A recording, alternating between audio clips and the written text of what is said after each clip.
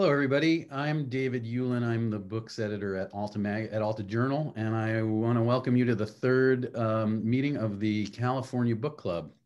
It's been a long year and a hard one, and I can't think of any better way to send it out than to sit and listen to a discussion of literature. Tonight's book is Walter Mosley's 1990 novel, Devil in a Blue Dress, which introduced the character of Rawlins and in many ways changed the way mysteries and crime fiction were written in the United States. I want to open with a few sort of general notes. I want to tell you a little bit about Alta and the California Book Club, if you're not already familiar. Alta Journal is a quarterly journal published in San Francisco that focuses on the culture and life and arts of the West.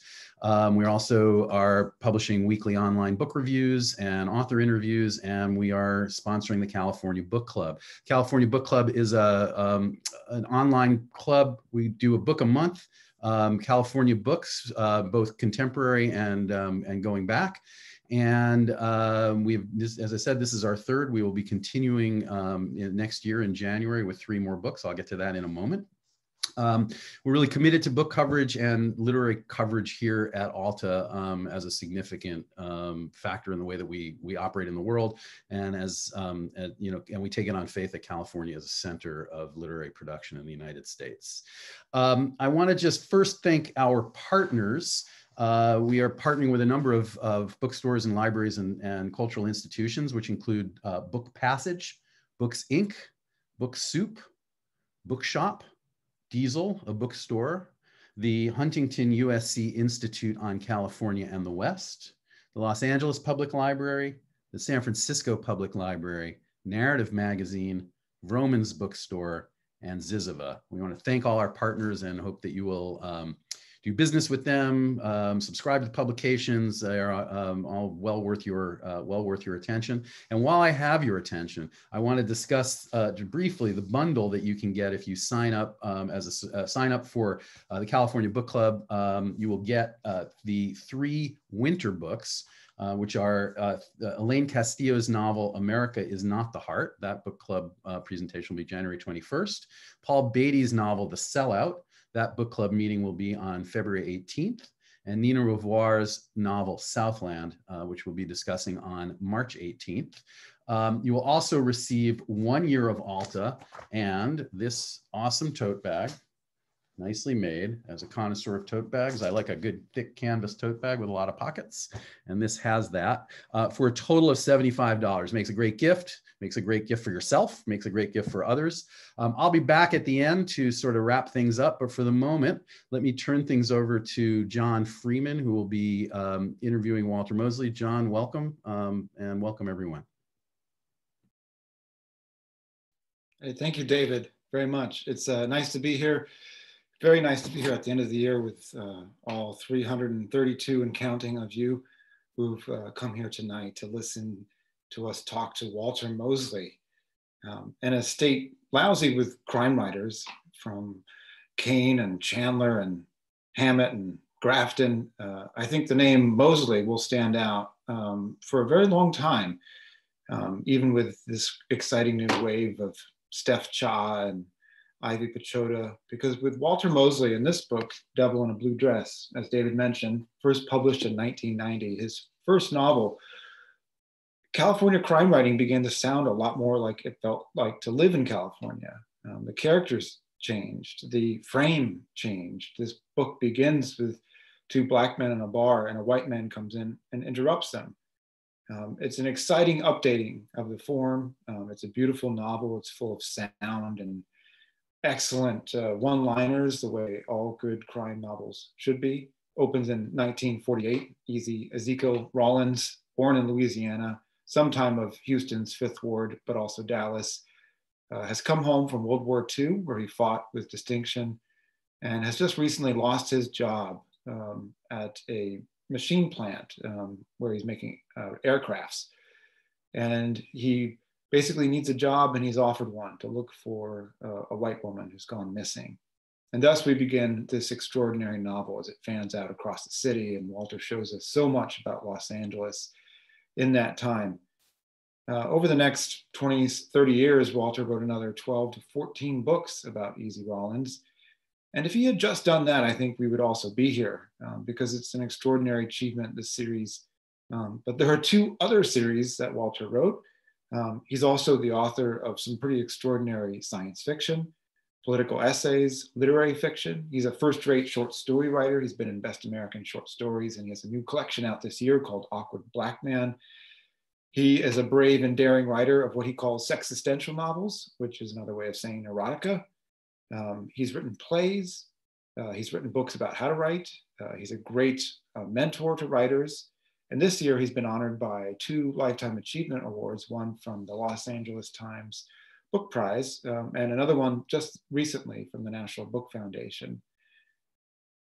We could be here all night talking about what he's done already, but we're going to talk about this book. So please join me in welcoming with a big hands up or just woo woo from wherever you are, Walter Mosley. It's such a pleasure to have you, Walter. Hello. Hey. Yeah, thank you. Thank you very much. It's great doing it and being here in this California twilight. I'm very happy. I'm very happy. Thank you. That's a very yellow shirt. Is it too yellow? No, it's great. It actually matches the painting behind you. You know, I want to jump right in with just a big question I've always had for you, which is, you know, this book came out in 1990. You were 38. I think you maybe were working in IT. You know, when you started, did you think, I know I'm going to write a crime series, or you know, you've written so many different types of novels. Why did you start with this series, and how did it come to you? It's really interesting. I was writing, and I really wanted to be a novelist. It started off when I was 34. I started writing, and I'm thinking, I want to be a novelist. I want to do something, you know, meaningful to me. And I had read when I was, I think in 18, 19, 20, a whole bunch of the Rawlins series of Emile Zola.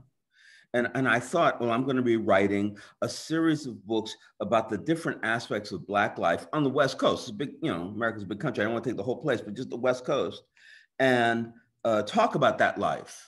And the first book I wrote was called Gone Fishing, which is Easy and Mouse going out to the swamps and doing all this stuff, and nobody wanted to publish it. I mean, but everybody said, hey, you're a really good writer, but this is not a saleable book. This is, you know, it's not a commercial book, which they meant at that time was, and you know, something that the people who are in charge of publishing believed. White people don't read about Black people. Black women don't like Black men, and Black men don't read. So who's going to read your book? But so, and that was okay. You know, you don't necessarily get your first book published. So I went to the next book and I started writing about Easy and Mouse again. This was, you know, that was kind of country. This was going to be in Los Angeles. So that was the difference for me. About halfway through the book, I realized, well, this is a mystery. That's what this book is. And so it was, and that sold very easily because it seemed to be a great novelty that there was a Black detective, which of course it was not a novelty, but I entered into the world. And so I entered into the world writing these books, which commercially they were wrong, but politically it's really interesting to get people who how do you write a book that's not about your readers, but still get your readers to want to read it? And that is, well, write a mystery about anything, and the readers will come because they like mysteries. And so the fact that it was in Black Los Angeles, the fact that it was a Black detective, it was like, okay, great, let's see what that's like. And so, you know, I kept on doing that. But of course, my interest in literature is larger than that, as you were saying. And so I write a mystery and then I write something else. I write a mystery and then I write something else. So one of the things I've always loved about these books is you have those kind of one-liners, you know, that you always get in a really good noir, hard-boiled type novel. A man once told me that you step out of your door in the morning and you are already in trouble. The only question is, are you on top of it or not? Mm-hmm. Something like that. So, you know, these all harken back to me to some of the masters of the form. And did you find when you were discovering your writing that these types of lines were already coming out? Or did you think, okay, this is a mystery? What are some of the notes I got to hit?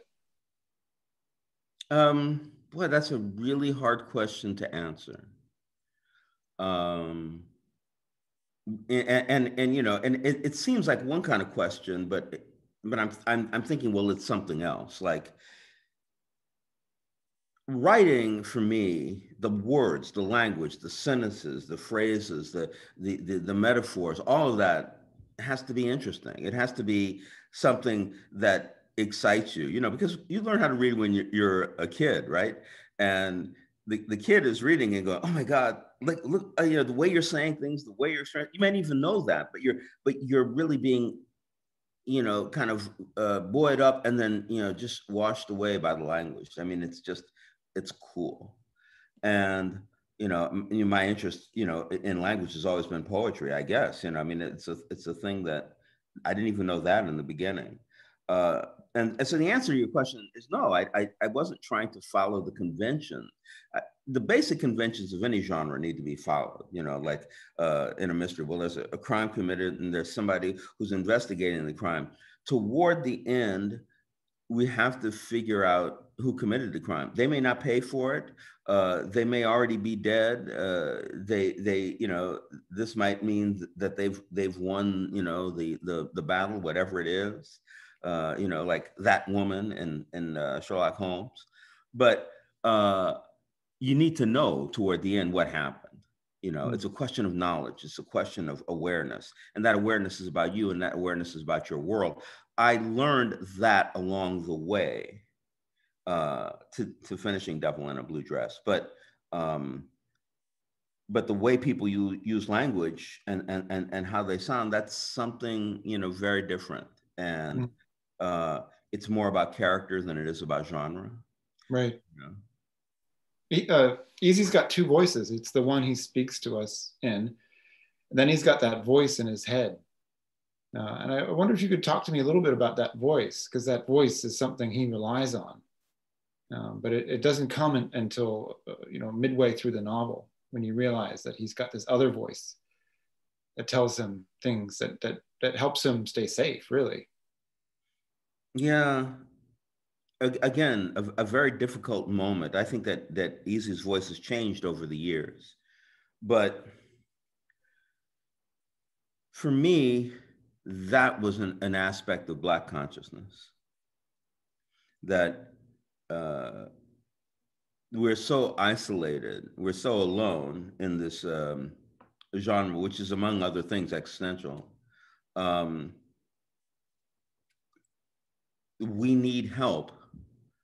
And sometimes that help is it's not coming from any external source. And it's an internal thing. It's the way that we convince ourselves to keep on trying to survive. It's not necessarily going to survive, but it's a survival mode. More than a technique, it's a survival mode for Easy.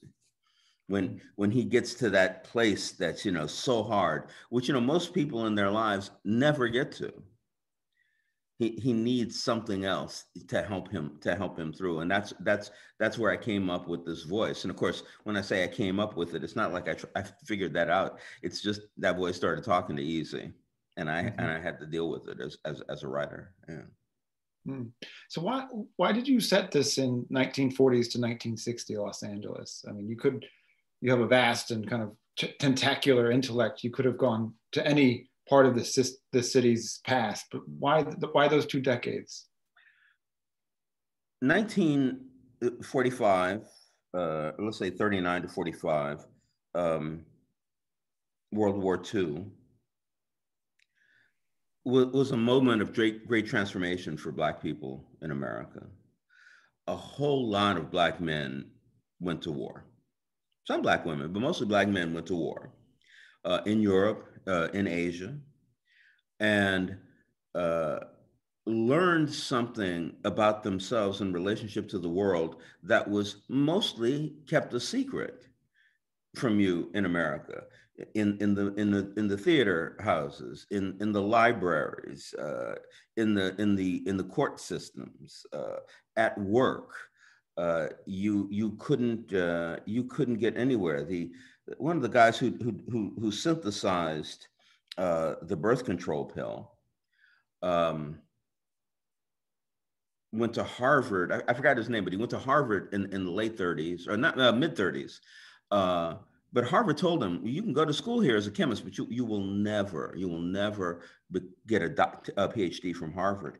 He went to Vienna. Now, Vienna is like the center of racism, at that time. But they said, oh, you're really smart. Why don't you get a PhD here?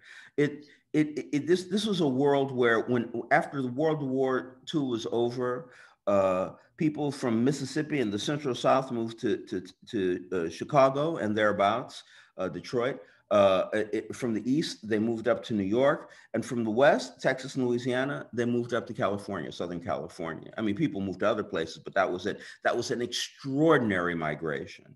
If you want respect, if you want freedom, and most importantly, if you want a job, you had to leave the Old South. And people who they'd already been to war. So, packing up in Dallas and moving, to the East Bay was not much of a problem. And millions of people did it. And that was the beginning of a change. And so I was writing about that change. Hmm. Your father was a veteran. Did he talk about going to war? Did you have family members or people that lived around you growing up that talked about it? He did. Almost every Black male in my father's family and extended family had been to war. Almost all of them.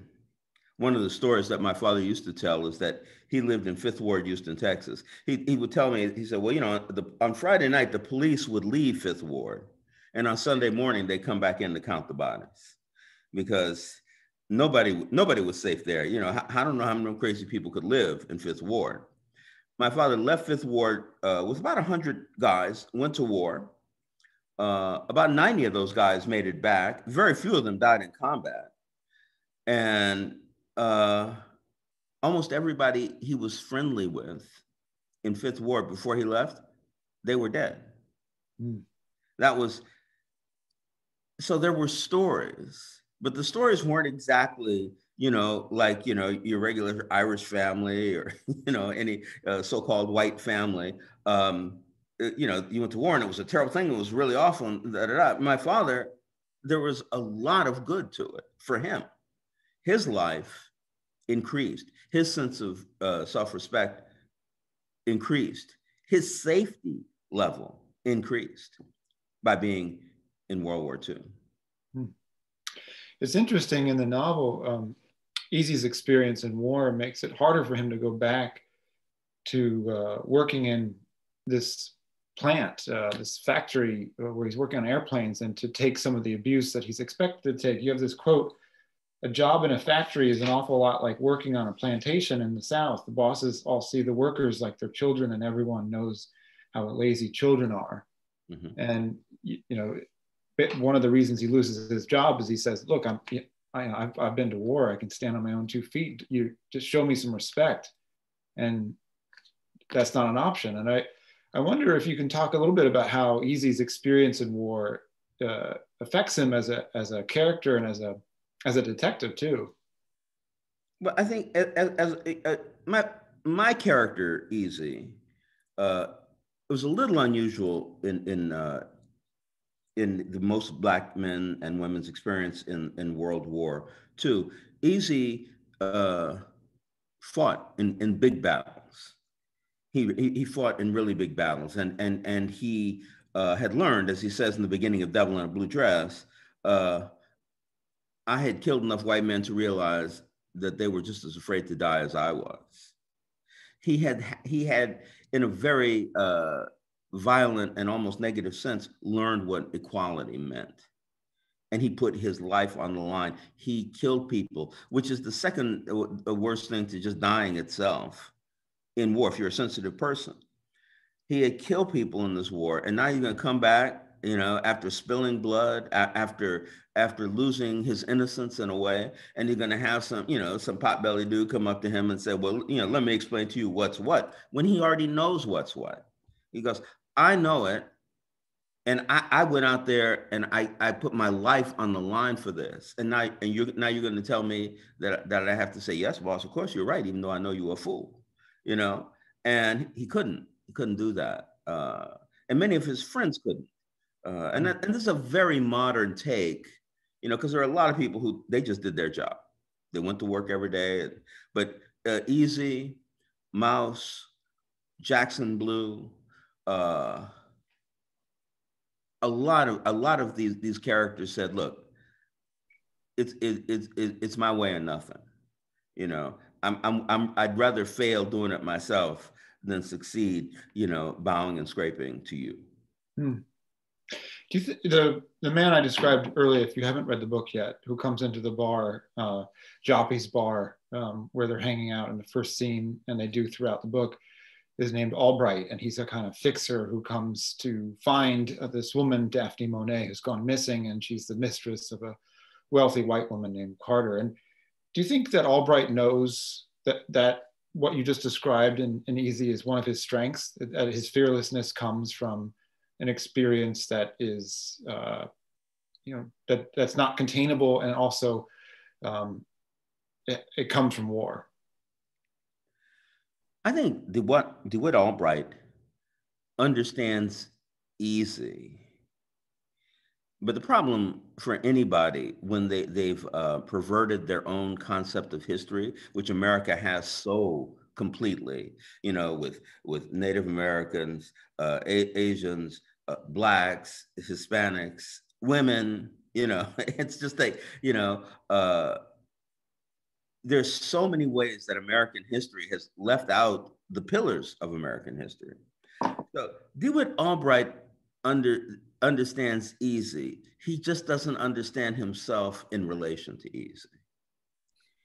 And because he doesn't do that, he's bound to fail. But it's hard to tell that, But the idea is that this white man understands Easy pretty well, but he doesn't understand himself in relation to Easy. That seems to be a thing that recurs throughout the book. When he sits down with Carter, Easy reflects. He says, look at us, we're two men talking, and Carter's revealing emotional attachments to this woman, Daphne Monet. And the reason he can do that is not because we are the same, it's because he doesn't acknowledge me as of equal personage. Yeah. And I wonder if you can talk about that complexity of interaction. It unfolds even further when Easy has a kind of erotic relationship with Daphne Monet, who reads as white at first, and he has to question whether his attachment to her, his attraction to her is based on her whiteness. But can you talk about these complexities in the novel and what that did maybe for the challenges of making it into a film? One of the things I really wanted to talk about was the complexities of Black life. And even as short as the 30 years ago when I started, a lot of that had not reached the surface of consciousness in America, period. Certainly not in our libraries, certainly not in our schools, certainly not in our enjoyments, our novels, our movies. But it's so complex, I mean, Black people could always say, well, white people understand themselves pretty well, but they don't know it as well as we do, because their lives aren't on the line in order to understand ourselves. My life is on the line to understand that white man over there. I got to understand him. I have to know what he's doing, what he's thinking, what she's doing, what she's thinking. And even in myself, even the complex identity of Daphne Monet is so much more complex than most people who just, wake up in the morning and they are themselves. I mean, but it's like, and a lot of it is like, when I got the medal for the National Book Award, just, a few weeks ago, it wasn't a simple thing. Like, I'm going to get up there and say, well, I'd like to thank my mother and my father and my dog who was always with me. You know, I want to thank my children or whatever. The fact is, I was the first Black man ever to get this award. And there's some people, Amiri Baraka, Ishmael Reed, Ralph Ellison, Iceberg Slim, by the by, me writing the first Black detective is silly. And I have to know all of that and also bring all of that into the discussion in order to allow most people who have no knowledge of this to say, oh, right, this is a momentous occasion, not necessarily for him, but for, people. I mean, and I like having those kind of conversations. Most Black people like having those kind of conversations because they're important for us to understand our survival.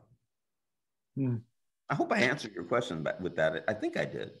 Yeah, you absolutely did. I'm sort of trying to move us towards thinking a little bit about the movie briefly, because we have as a guest someone who, in a very much long ago previous life, worked on the set of the film. And just to set us up here, I wonder if you can talk about the challenges of representation in fiction and what that means, and the challenges of representation in a film, because, and I wonder, I guess, if you could assess if that's possible in 1992 or whenever the film came out, how the films were doing versus novels in terms of catching up with how life was actually lived.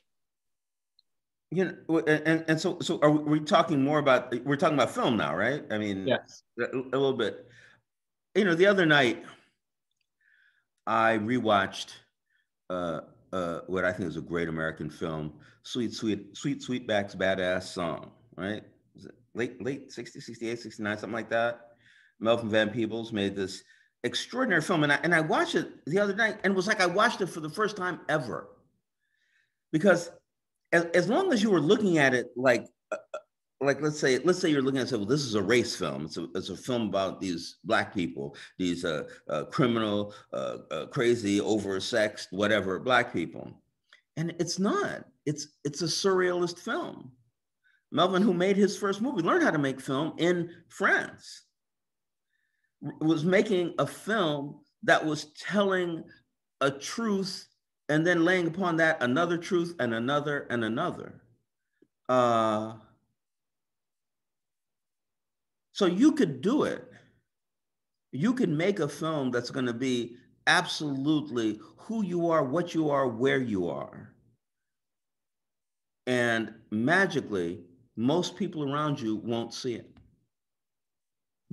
Because they've been trained not to think of you in any complex, aesthetic, or psychological way. And it's just, and I learned something about myself, because, we're all victims of racism in America, and we're all racist in America. And so we have to I'm looking at that and said, wow, I watched this film before and I loved it, but I was blind. I didn't see what this film was, there are, great thinkers, who if you just sit down and say what you see, say what you experienced, say in this situation what somebody else would experience. If you just do that, you're going to catch that human's life, because, that's what it is. It's about human lives. Well, I'm going to bring on our guest at this point, who we know now as an author of more than almost 24 books for adults and children, from Breath, Eyes, Memory, her debut novel, which was an Oprah selection choice, to Crick Crack, her first collection of stories, which were finalists for the National Book Award, to many, many books for children, The Dew Breaker, which won the National Book Critics Circle, as well as her most recent book, Everything Inside, a collection of stories which won the Story Prize. She's also won a MacArthur Genius Grant. But back in 1992, 91, she was recently just out of Bard College. And so one of her jobs was to work on the set of Devil in a Blue Dress. Please join me in welcoming Edwidge Danticat.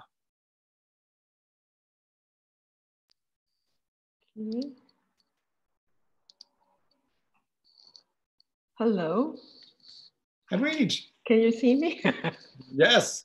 Hi everybody. Hi Walter. Hi John. Well, I don't want to, actually this is a kind of full circle moment in the sense that when Walter received his medal, I got the honor of presenting it to him virtually as we're doing now.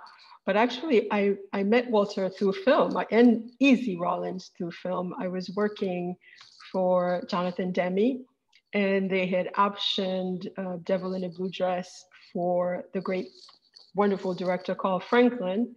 And so I read the book working in the office, and there was so much, there's so much power to it, the one-liners you mentioned, but in a way that it's like such an extraordinary coming of age story that then we get to live with Walter and with Rawlins over the decades, from Devil in a Blue Dress to Little Scarlet, and we watch Easy and Mouse and everybody grow and go through their trouble. In that way, it was a genre-breaking book. And then Walter went back with Gone Fishing, and I think in the way that Walter's project with Easy and a lot of his other books, but particularly with Easy, is similar to what to August Wilson's project, I think, with Fences, and that we travel through this more great African-American experience of African-American males, in his case through this experience.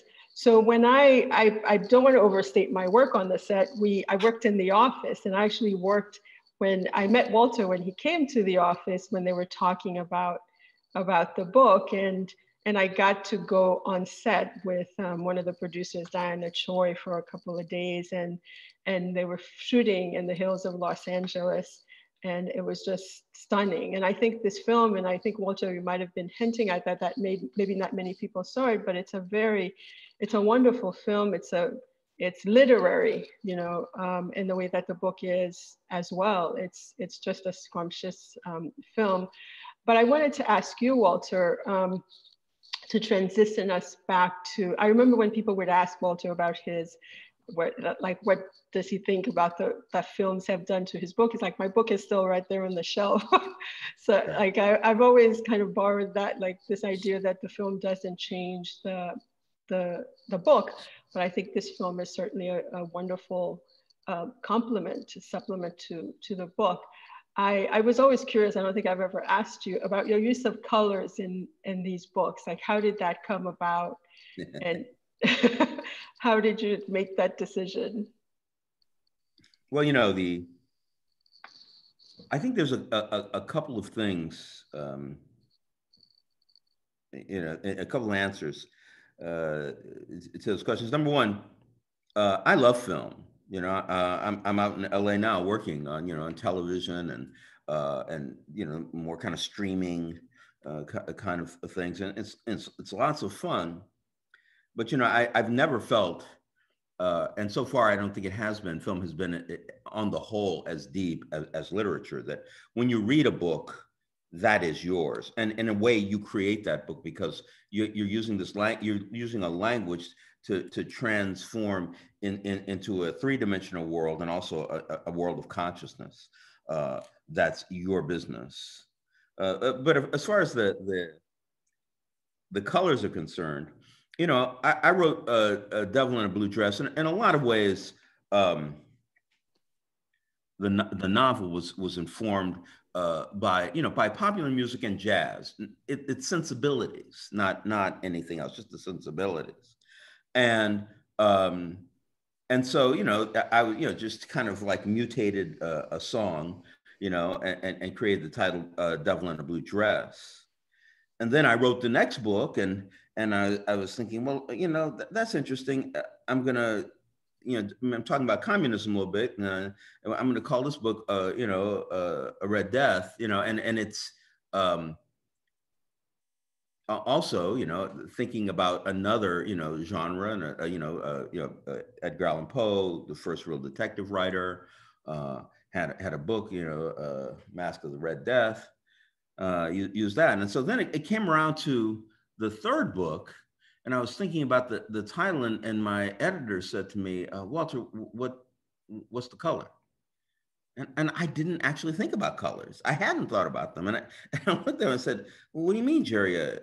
And he goes, well, there's a color, and you got blue and red. What's the next color? And I went, oh, okay. And I've just been writing colors for titles ever since. Walter, I'm going to come back in here and on the back of Edwidge's question. One of the big debuts of that film was Don Cheadle as Mouse. Literally stole the film in many ways. And I wonder if you could talk to us. One of the questions from the audience is about Mouse. Some people, women, find him sexy. Others think he's just plain evil. What did you have in mind for him as a character? By the time I got to that third book, or maybe the fourth, Black Betty, I understood that I was writing about Black male heroes. And there's all kinds of Black male heroes. It's not just the heroes that the society is going to take. It's like Robin Hood, in his day, was not a hero. You guys still hear me? Yeah. I'm blank on my screen, but it doesn't really matter. If you can hear me, that's great. Oh my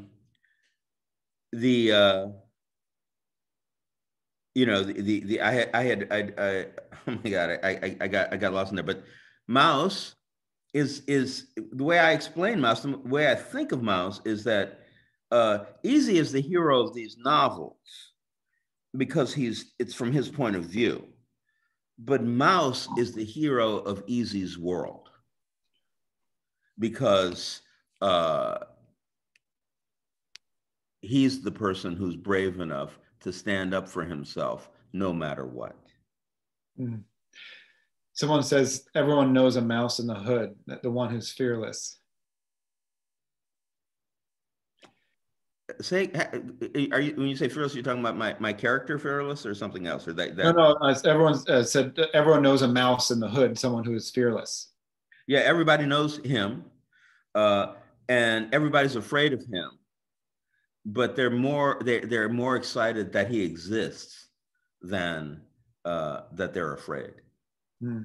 One of the things I love about Easy is just you write into his vulnerabilities in very subtle ways. And so there are moments, when he is getting together with Daphne, for example, she's speaking adjectivally about things that she would like him to do. And he's a bit overwhelmed. And he feels like she's taken on a masculine role in their lovemaking. And you're constantly looking at how Easy feels vis-a-vis his gender and his masculinity in ways that it's not just, there's a question that came from the audience about this before the event, saying that, this is not just unusual in crime writing, this is just unusual in writing in general. That Easy reflects on his Blackness in those moments and his damage. And normally this writer, the person who asked the question says, you have to go to the treatises of Coates, Baldwin, and Wilkerson for that kind of analysis. Why did you decide that sort of belonged in the story, that kind of self-reflection? If you're in charge, if you're the boss, if you're the cop, you're the person with the gun, you're the person with the courts, you're the person with the gang, either legal or illegal, then the way that you begin to think about things is you're just going to come in and be the hero. You're going to make this happen. Nobody's going to stand up to you. Nobody can stand up to you. But if you come, from any of the, so-called minorities in America, then you know that your vulnerability is in his pocket, that you have to understand where you're weak in order to make it through, the finish line. You have to understand what it's like, to have somebody on your side, Edna Mae Harris, for instance, you have to be able to sidestep the brunt of the arrogant force that runs your world and keeps you out of running your world.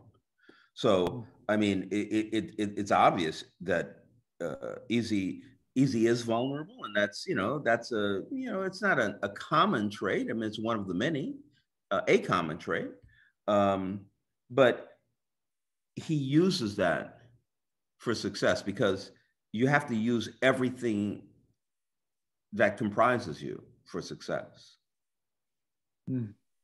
There's a question from Ron Blake. In TV, generally, the protagonist is given depth in the series.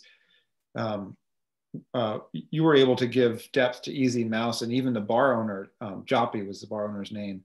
You could see many layers of them, all of them, in one book, one goddamn good book, he says.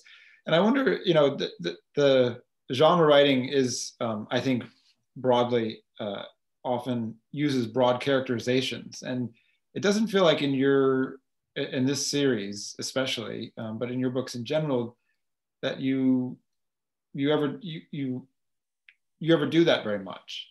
It seems like everyone gets a kind of moment for complexity, and I wonder if that's a kind of Hippocratic Mosley oath, or is that what is that decision?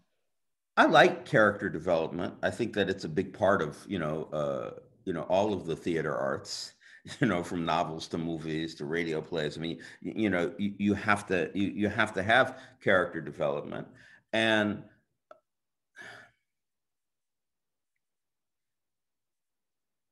the old detective existentialist novels, the great ones, by the Maltese Falcon, the High Window, Ross MacDonald's wonderful works, take a classic existentialist hero who has no money, no house, no car, no friend, no parents, no children, and allows that person to make decisions, like Marceau and The Stranger, Camus' character. And in a way, that makes it easy. If I have no connection in the world, then I can do what I want. If the police say, I'm going to throw you in prison for 12 years, you'll go to prison because you stand up for what you believe. Now, if you have a child at home, you can't do that. If you have a friend that you love that needs you, you can't do that. If you have a dog that needs to be fed that night and walked, you can't do that. And it makes being an existentialist hero infinitely more complex and, I think, interesting. So to put a regular guy in a detective's shoes, which I'm sure most real detectives are, you've taken a step forward in the genre, and this is saying nothing bad about the early guys because they were great, but I think that, the genre, if it's going to, survive, has to become more complex, with the intellectual, appreciation of self and culture. There's a comment I'd like to go back to because one of the questions had to do with writing Easy's sort of network of family, which is what one of the commenters really loved about these books, is that you sort of slowly get braided into Easy's extended family network. And I wonder, though, if you can talk a little bit about Easy's erotic relationships. I mean, there's at least 2 in this book.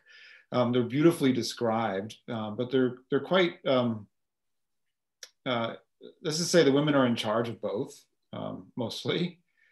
He kind of walks away thinking, what just happened? And you've gone on to write 2 other books of erotica, at least that I know of. Maybe you're writing under a third name. That would not surprise me. And if I'm correct, both of those are from a woman's perspective. Well, one is John Woman is, right? Yeah. Well, no, John Woman is not really, erotic. He's kind of, a sociopath and talks about this sociopathy. But Debbie doesn't do it anymore. It's Yes. certainly from a woman's point of view. And Killing Johnny Fry is from the guy's point of view. But I think in many ways he's very vulnerable. Aristotle starts it off by saying, theater, in order to have theater that works, you need the dialectic. You need both sides playing. And it's not so much that the women are in charge, it's just that they're part of the dialogue. And which means there has to be an ebb and flow for the male character. And this is one, the only thing kind of in any way original, in male heterosexual erotica, that the guy in Killing Johnny Fry was actually looking for meaning in his life, and dealing with really powerful characters, that gave him sex, of course, but they also gave him meaning.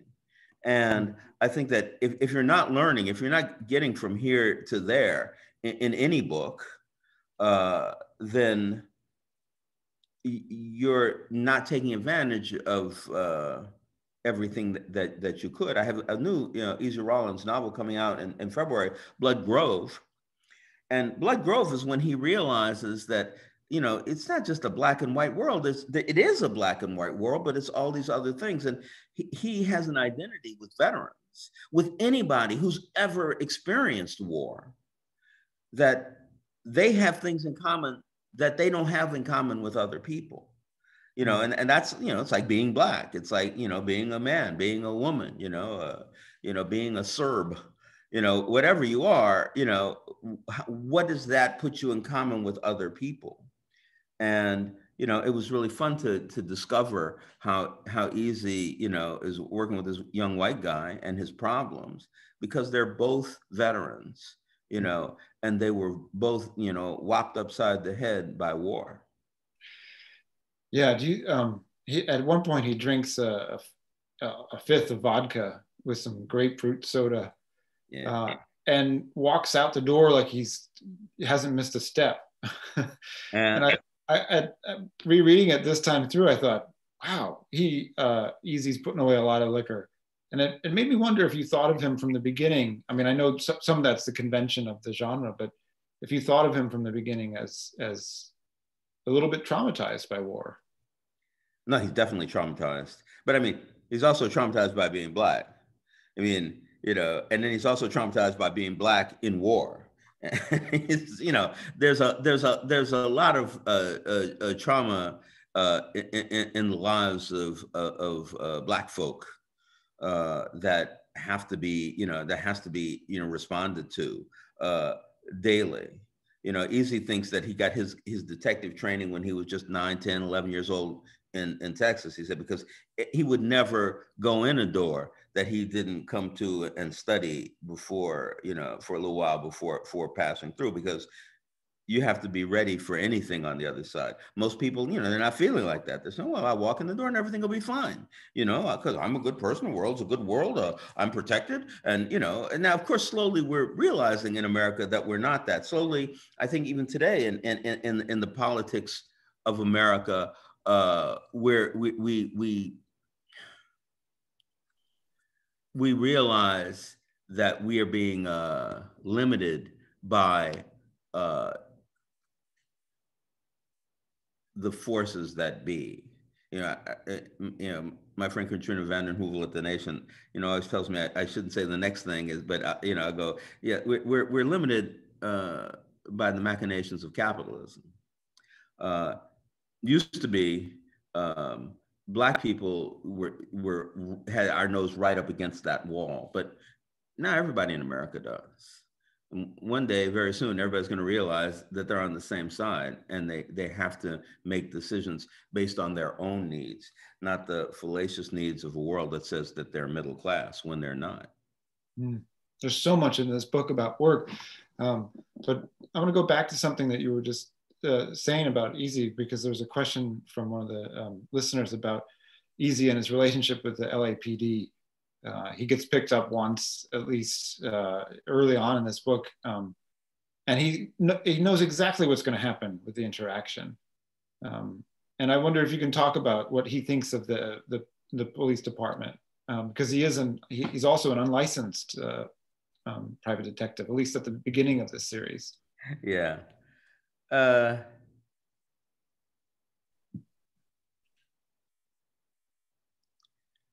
The police are not necessarily, to a man, evil, but they are and see themselves as Easy's enemy. And Easy understands that. Easy, in my new book, at one point, Easy says, I have spent enough time being stopped, questioned, jailed, interrogated by police and other representatives of the greater culture, that I can make me a 12-year-old child filled with spite and bitterness. If you're in a car driving to West Los Angeles and you're a Black man, there's a Black woman sitting next to you, or vice versa, the police are going to stop you, and they're going to assume you're doing something wrong. In their heart, you are doing something wrong just by being in this car, but also that makes you a criminal. Whatever you do, however you express yourself, wherever you go, if it's not, like right in front of your own house, you're going to be in trouble. And the police bring you that trouble.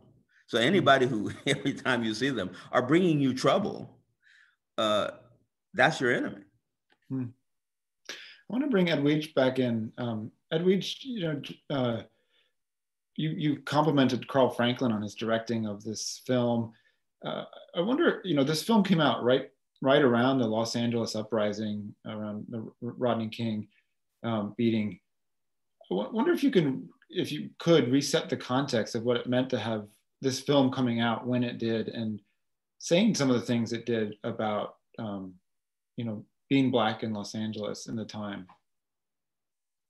Well, I think in many ways that was in the minds of, at least the production team where I was working, is that in a way to have a kind of reclaiming of Los Angeles, right? The rerouting that this character would represent. And the fact that it was certainly, the lead was Denzel Washington, who helped a lot, and then Jennifer Beals, and the complexity, just as Walter was saying about the complexities of Black lives, and a kind of, it was set in the past, but it felt so present, because you could go to, on the set in certain settings, you didn't have to change much in terms of, just the way that in the book that the palm trees are described, and you just pull down the street and you can imagine this time of just, ordinary folks trying to have an ordinary life. But as Walter was saying, like these greater forces won't allow them to. But I think it was also important in all the discussions that I was privy to make also a really beautiful film. And then it's like the film to have a beautiful landscape in the way that you could see in the book in some of the the descriptions. I think beauty was very important. That this contrast with the beauty and ugliness, which personally made me curious. I think there's the Los Angeles setting and the book and the setting, which I think made people very eager. And I'd love to hear Walter talk about the prequel and the whole, like, we call it a prequel, but that you said, Walter, that it was the first book, Gone Fishing, because that book sort of set up this whole theme that's in the book of the Great Migration, of Easy sort of being part of the Great Migration. So I'd love, if there's time, if Walter could, I would love to hear something, like you talk about the prequel and also your relationship with Paul Coates and how that played out through the publishing of that book, Gone Fishing. Oh, yeah. Paul Coates, he's one of those, great unknown heroes of America. I mean, I guess it's not unknown because Ta-Nehisi Coates is his son, but you know, he did so much work, you know, when he was in the Panthers, when he started publishing books, distributing books. You know, he's a great man, and you know, you know, talked about, you know, I did Devil, and I think the Devil really was a kind of the Mardi Gras of South Central LA back in the day, where, you know, there's, you know, lots of good and lots of bad is going on, but at least you know you're alive. And then earlier I wrote Gone Fishing, which, you know, was not a detective, but much more a coming of age novel of two, you know, young 18, 19-year-old Black men in Southern Texas, and also this mythical town of Pariah, Texas. And I'd written that book, and nobody wanted to publish that book, as I said before. And then I you know, do Devil in a Blue Dress. People were very excited, and I'm writing these mysteries. But my publisher at the time, W.W. Norton, they were not interested in publishing Gone Fishing, and you know, they almost convinced me that it wasn't any good until, you know, I came to, you know, the person I was working with for, you know, things other than the mysteries. Nicole Araji at Watkins Loomis Agency, and I gave her the book, and she said, "Walter, this is a really good book. Why don't we publish this book?" You know, and I thought, well, that's great, you know, but you know, the publisher doesn't want to do it, and then again, another, you know, person enters my life. I go to a speech, and it's Max Rodriguez, and Max Rodriguez says, "Well, listen, you're Black. If you're successful," she wants a whole audience, because you're Black. If you're successful, you're doing well. Every once in a while, give a book to a Black publisher, and that will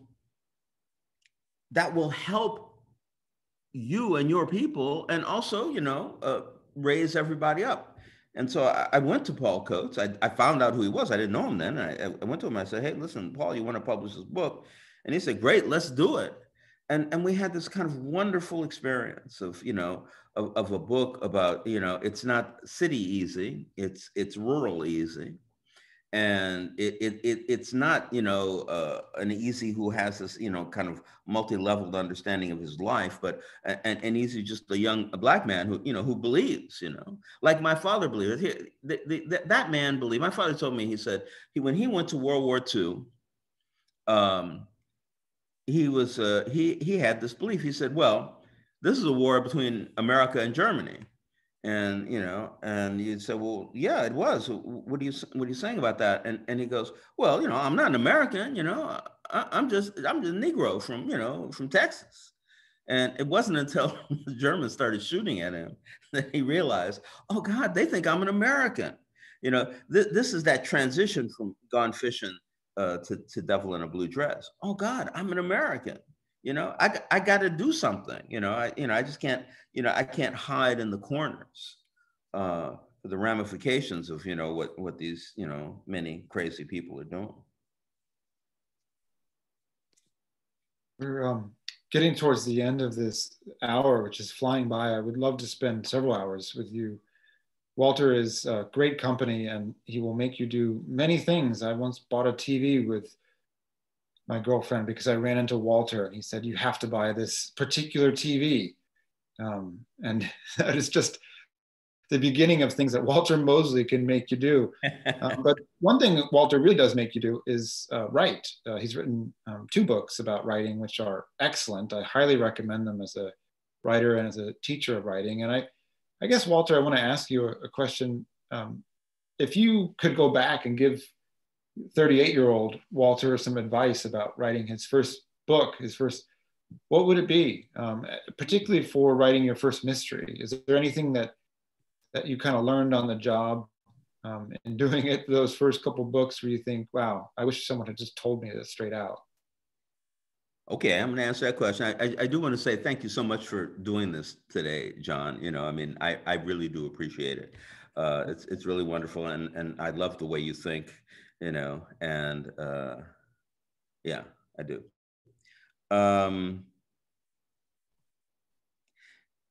I don't know. You know, I'm such a Californian that I approach things just as if everything is possible. It's possible. It's not like I think everything is possible. I just approach everything as if it was possible. And, you know, it's kind of like when somebody once said to Sugar Ray Robinson, when he was old and broke, they said, I bet you wish you lived a different life now. I bet you wish everything was different.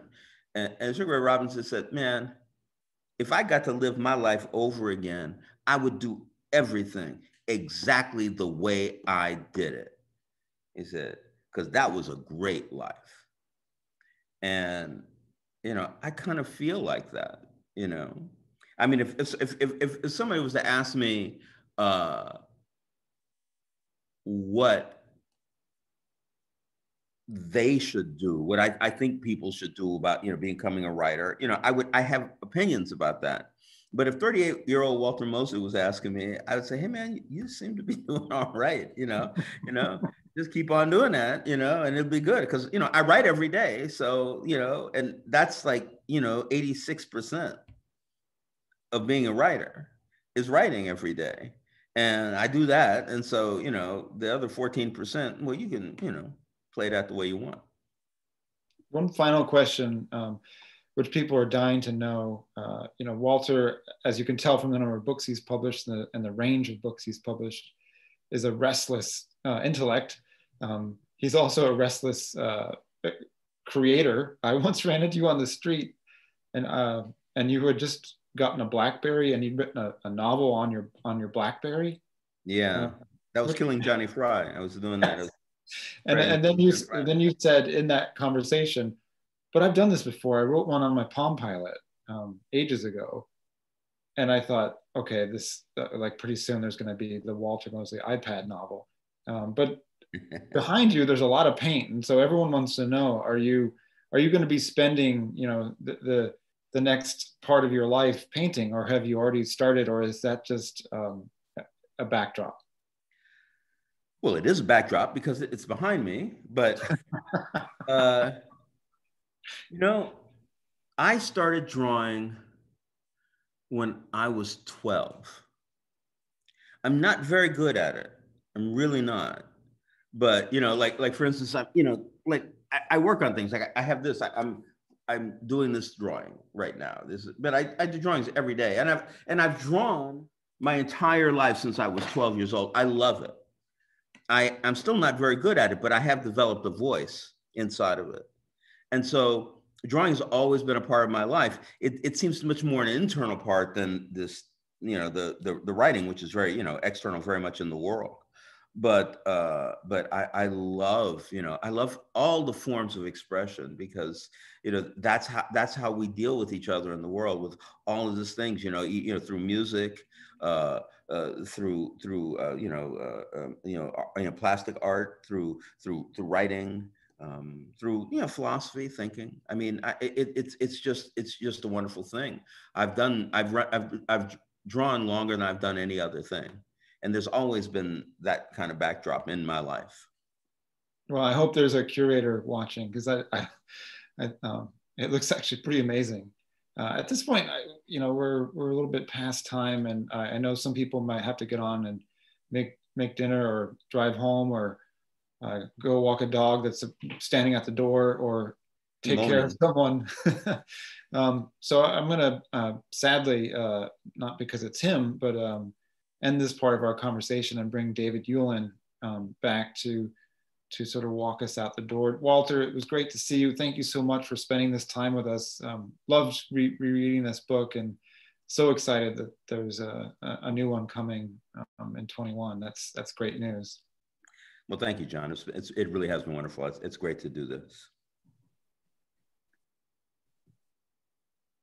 Thanks, John. And thank you, Walter. That was a phenomenal conversation. I'm really there's so much to digest and think about. I want to thank so again, thank you very much to John and to Walter. I'd like to thank Edwidge Danticat for being here as well. The interview will be available at californiabookclub.com if you want to watch it again. I know I certainly will be. A couple of points before we break. Next week there is no book. Next month's book is America is Not the Heart by Elaine Castillo. That book club meeting will be on Thursday, January 21st at 5 p.m. I'd like to remind you again about the bundle, $75 for the 3 winter books, Elaine Castillo's America is Not the Heart, Paul Beatty's The Sellout, and Nina Revoir's Southland, along with a year's subscription to Alta and the excellent tote bag. And I want to ask you all to please stick around for a couple minutes to do a 2-minute survey that will pop up as soon as we end the event. And more than anything, I want to urge everybody to stay home, read books, stay safe. See you next year, and have very happy holidays. Happy New Year. And thank you all for being here.